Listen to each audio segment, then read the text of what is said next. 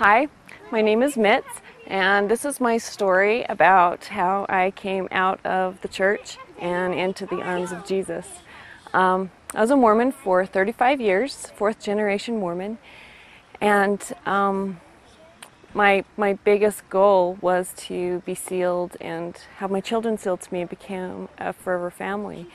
And so before I tell you my story, I'm just going to preface this with it's just about truth. That's where my heart is.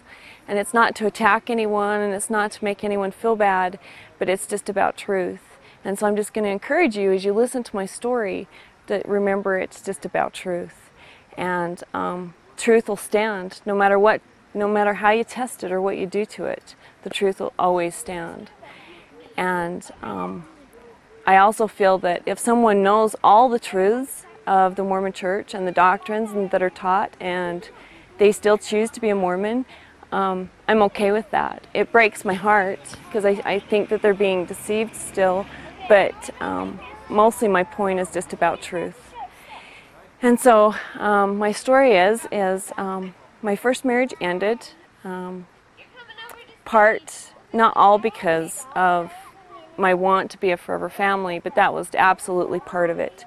And realizing that that wasn't going to happen, I had lost a daughter. She died when she was a baby. And the church doctrine teaches that the only way that I could have her back was to be worthy and have her sealed to me in the Mormon temple. And otherwise, she'd be given to a worthy Mormon family to be raised in heaven. And so I really, really wanted the security of knowing that I would have her again and be with my other children. And so that marriage ended, and I met my now husband, who was a returned missionary, and we set out to take temple classes, and we were going to start the process of going to the temple. At my husband's work, he was witnessed to by a Christian, and they actually exchanged some things because my husband was actually wanted to get him back into the church, and he obviously was wanting to tell my husband about Christianity and Jesus and the Bible. And so my husband went on a search, started to read the material, and he verified everything that he read through church resources. He really didn't want to go outside of the church doctrines. And so as he studied, he started to realize that there was some really, really big holes that he couldn't patch. Holes in the doctrine, holes in facts, and a lot of things that the church doesn't reveal because they don't view them as faith-producing. You're taught that if it hurts your faith, not to look at it, not to read it, and not to watch it. And so he has a degree in anthropology and archaeology, and so as he started to compile this, he started to come to me, and he was met with horrible resistance and anger, and I was so afraid because the only thing that I knew, being raised in the Mormon Church, I thought I knew with all my heart that it was true.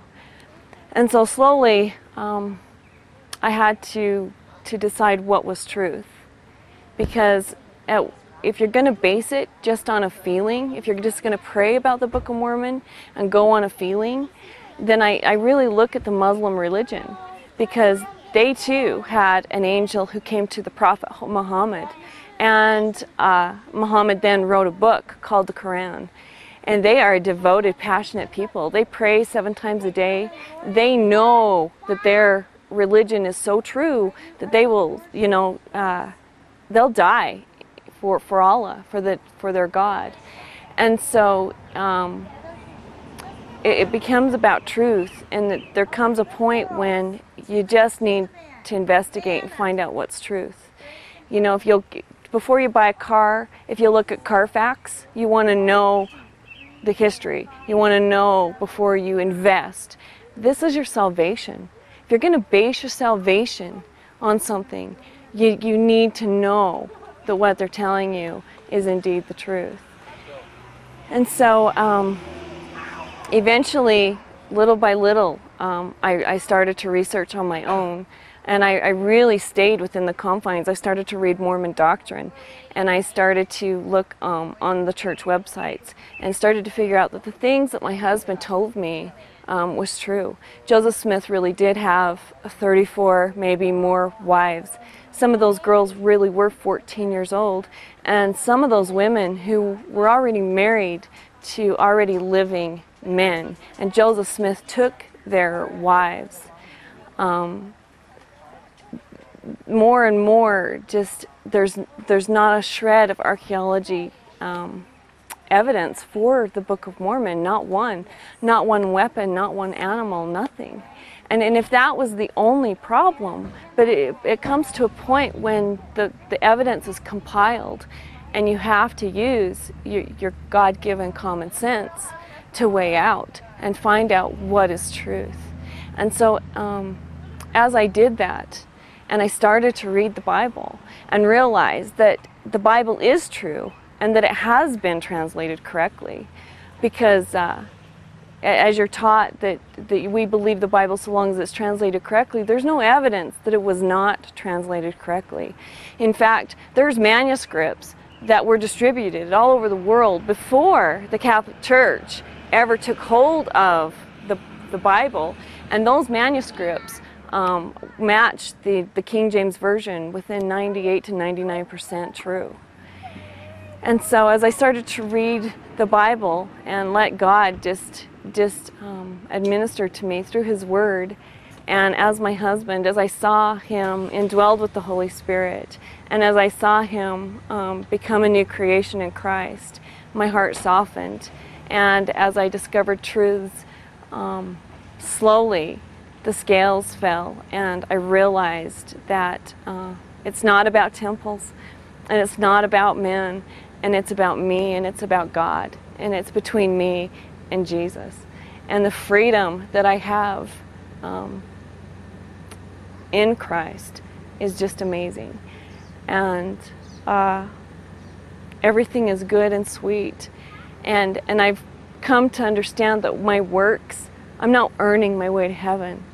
That because I'm indwelled with the Holy Spirit, because I've given my life to Jesus, I want to do good works. I feel like that's a natural outcome now of being indwelled with the Holy Spirit. And so I'm here to encourage you, if you watch this, just to look for truth and to know that there is truth and there are answers to all your questions, and that it's okay to ask questions. And I just got to go to my first Christian wedding, and it was my daughter. And there was no greater joy than watching my saved daughter be walked down the aisle by her saved father and give her to a saved man. 2 years ago, we were baptized into the body of Christ as a family. And a former Mormon had said one of the most profound and most comforting things that I'd heard since starting my journey. And as we all stood in the water with the Christians playing worship and praise music, he said, "That's how you become a forever family." And I really believe that in heaven, as believers in Christ Jesus, that we will be a forever family, and that you can know that you have eternal life, and you can know that you will be with Him, Jesus, your Lord, your King, and your God.